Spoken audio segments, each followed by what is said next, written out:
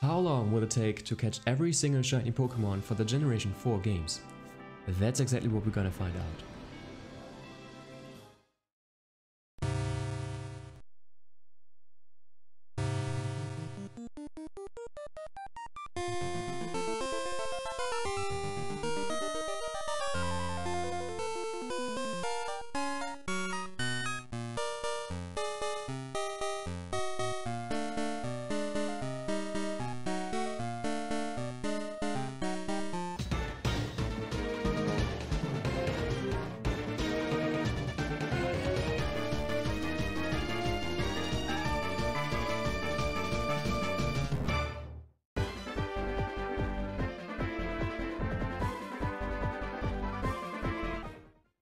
Welcome to this video. My name is Oliver, card master from the Magic Cards Paradise, and today we want to talk about the new quest we started with the beginning of 2020.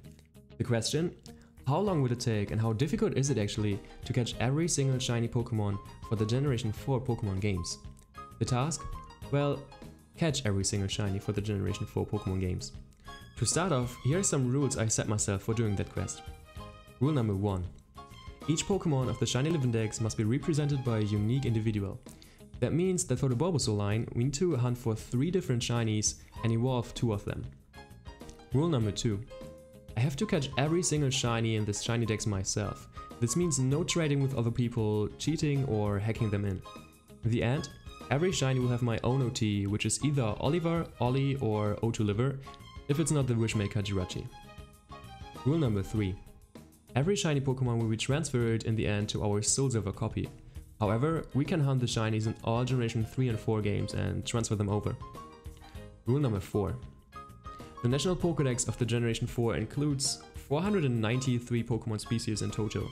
Unfortunately, there's one Pokemon we cannot hunt in the Gen 4 Pre-Era games without cheats, and that's the mythical Pokemon Celebi. Yes, it is now able to legit hunt for it in the Crystal Virtual Console game, however, there is no way to transfer them from the Virtual Console to Soul Silver or other Gen 4 games. The other 8 mythical Pokemon will count as a bonus hunt, so the quest of a Gen 4 Shiny Live Index is already successfully completed with 484 normal and legendary Pokemon, but from time to time we will also do some of those bonus hunts to get every shiny which is possible to legitimately get in the Generation 4 and Pre-Era games. And talking about legitimately hunts, this is actually a very hard discussed topic with many different opinions, but for my quest we count every shiny which we caught within the Generation 3 and 4 games without using any external soft and hardware. So no cheating modules, no Pokéhacks or any editing software which changes anything in our games. However, for some of the other 8 mythical Pokemon, there are ways to get them without external hardware software, but with glitches within the games. One example is the Void glitch in the Xenoregion games, with which you are able to hunt for Shaman, Darkrai and Arceus. This is possible just with the game itself. Officially, this is considered as semi-legit, since we don't use any external devices to change the coding in the games, but it's also not the way Game Freak intended.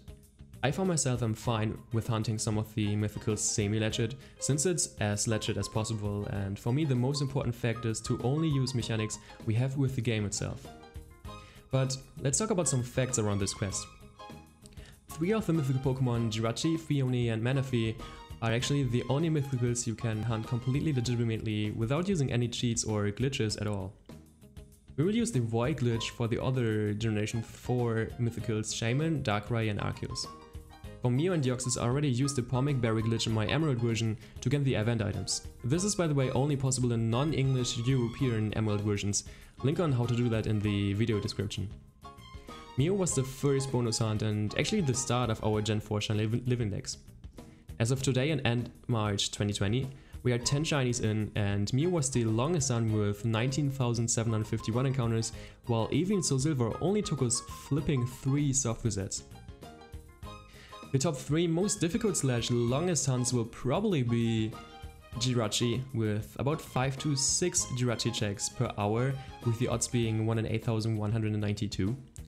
And also Manaphy with about 8 Manaphy egg hatches per hour with the same odds. I will not go too much into detail about how to hunt them, this is something for another video if you're interested in that, but we will definitely hunt them at some point and I'm already preparing one of them. But another Pokemon which could give us a pretty long run is Vespiquen. So its pre-evolution combi is a pretty rare Pokemon itself already. You can only encounter it in Gen 4 Johto games as a rare spawn on headbutt trees if you got the National Pokédex, or in the bug catching contest as a 5% spawn. In the Generation 4 Sinnoh games, it's a honey tree encounter only, which means you need to soft reset them in front of those trees. But the tricky part is that only female combi can evolve, and the encounter rate for female combi is only 12.5%, which makes it 8 times harder to get than a normal shiny. So you can always check the progress on the shiny live index in our live streams over at twitch.tv or with the Google Sheet I linked in the video description below, where I list all my shinies.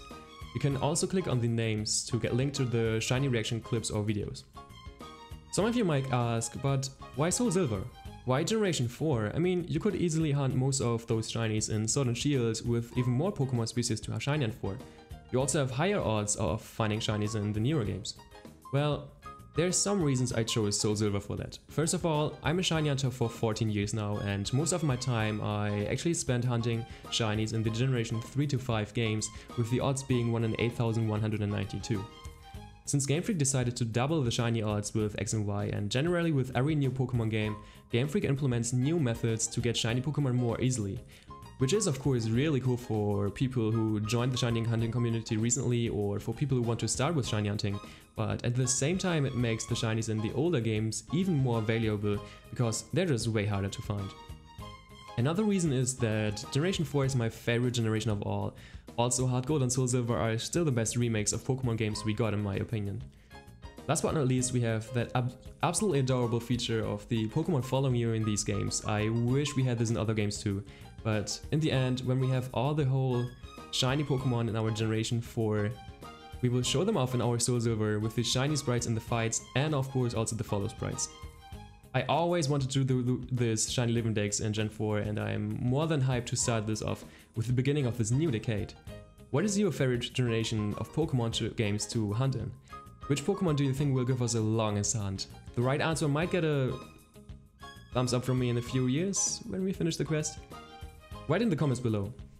To finish off this video, I will share a live reaction of one of our shinies we got during that quest. If you want, feel free to check out my Twitch channel in the description down below and visit us doing our live streams. I'll update you of course also on this YouTube channel on our progress. I hope you all have a great rest of your day, and now enjoy this reaction.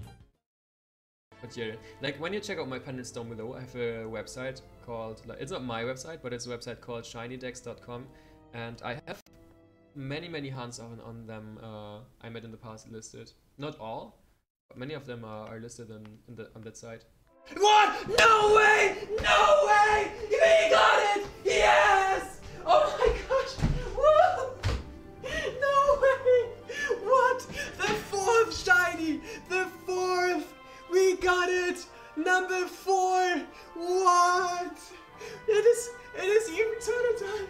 And it's even turtle time! Woo! Let's go! Let's fucking go! Yes! Oh my god! Oh my god! What? What?